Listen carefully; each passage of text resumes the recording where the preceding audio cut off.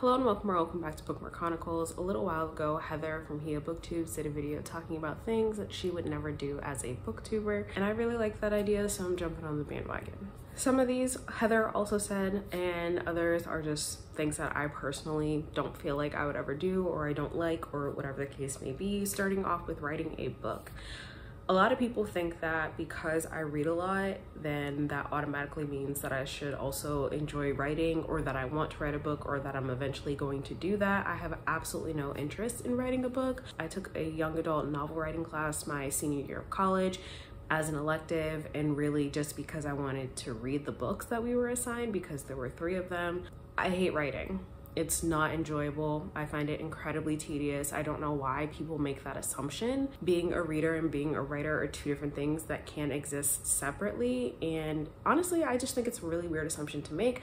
But no, I have absolutely zero interest in ever writing a book. I don't even like writing. I didn't even like writing when I was in school. The next thing is something that I complain about a lot because I don't understand why people do this, and I think people would benefit from not doing it. But feeling bad or apologizing because you take a break, or you are on hiatus, or you just need time away from content creation, you don't need to apologize for that. You have a life, and for the majority of us, this is not a source of income, and for those that is, they unfortunately do not make as much money as people seem to think they do. So why are you apologizing for not making content while you were sick, or for going on vacation, or for taking time off for your mental health? Like, I don't understand that. It doesn't make any sense to me. I also think that people just really need to realize that you don't owe strangers on the internet anything. You have nothing to apologize for. Yeah, I don't know where that comes from. Maybe just because how I am in general and how I don't really care about other people's opinions. Maybe that's why that's something that I've never struggled with, but like, what are you apologizing for? Why are you saying you're sorry that you were sick and had the flu for a week? That doesn't make sense. Full transparency, I took a little bit of a hiatus because I had to go to a funeral, and then 3 weeks later I had to go to another funeral. Like, I'm not going to apologize for taking time away from content creation for that. I'm not going to apologize for spending time with my family and grieving. That doesn't make any sense. So stop apologizing for taking breaks, regardless of the reason. Even if it's just because you don't feel like creating content, you don't have the energy to do so, you don't need to be sorry for that.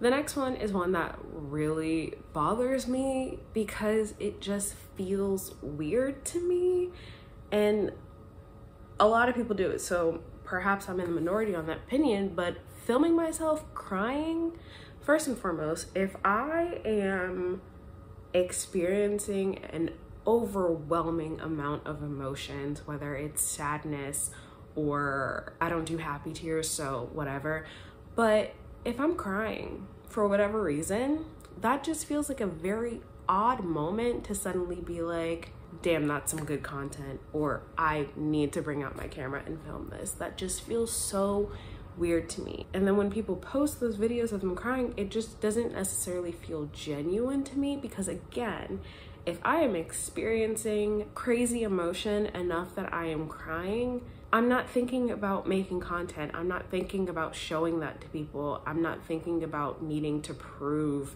that I cried. It just feels weird to me, frankly. I don't get it. The next is another one that I just don't quite understand. Well, no, I do understand why people do it. They do it for likes and views and analytics and whatever the fuck.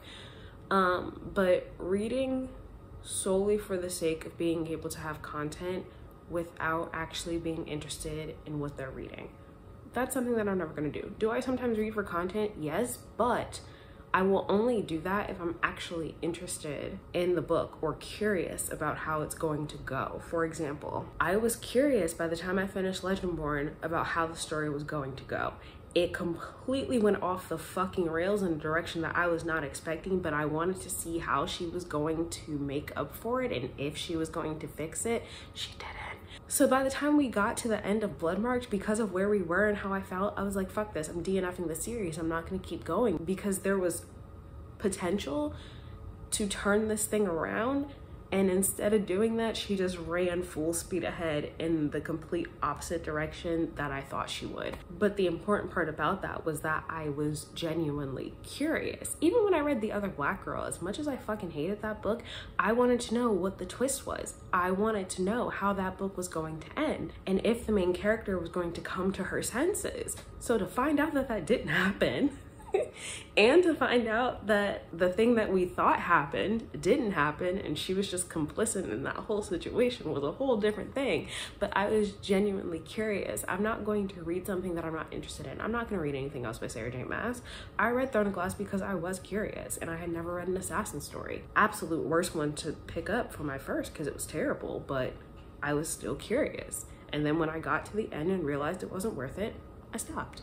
Even with my video of giving authors a second chance, I only gave them second chances because I wanted to see if it was possible for me to enjoy their books, and I chose books that sounded slightly interesting, with the exception of Sarah Gailey, because honestly The Echo Wife is her most interesting sounding book, and that one I gave 1.5 stars. But for the other authors, I was interested to see if they got better and if they were able to produce something that I was interested in. For most of them, they were not. But then Kosoko Jackson, Survive the Dome, 5 stars after DNFing his first at 5%.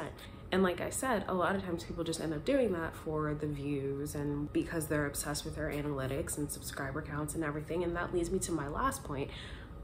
I'm not going to beg people to watch my videos. I'm not going to beg people to subscribe or like or comment or whatever the fuck. But if you watch my videos, then you know for a fact that I have never said like or subscribe in any of my videos, and I never will. People know how YouTube works. If they want to do those things, they will.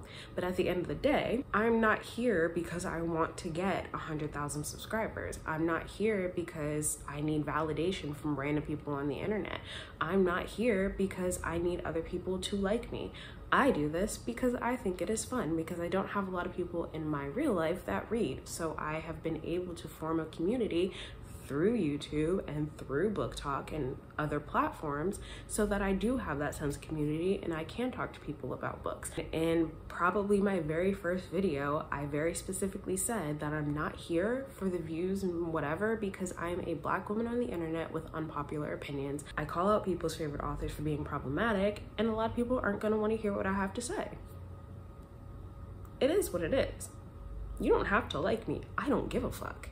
Even when I have reached certain milestones on here, number one, I've never drawn attention to them.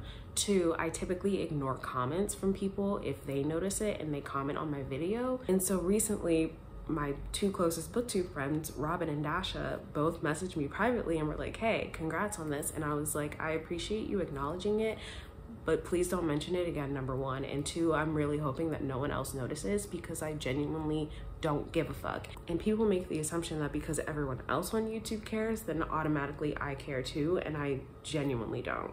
I care much more about having genuine conversations with people and being able to give and receive book recommendations that suit my taste, much more than getting a certain number of watch hours or likes or subscribers or whatever the case may be. That's just not my thing. It never will be my thing, and it is what it is. So those are just some things that I personally just will never do, because I don't care and because I don't want to, nor do I have to, so I'm not gonna. But let me know how you feel about any of these things. If you agree or disagree, definitely check out Heather's video. I will have that linked for you in the cards and in the description. Otherwise, that's all I have for you today, and I'll see you in the next video.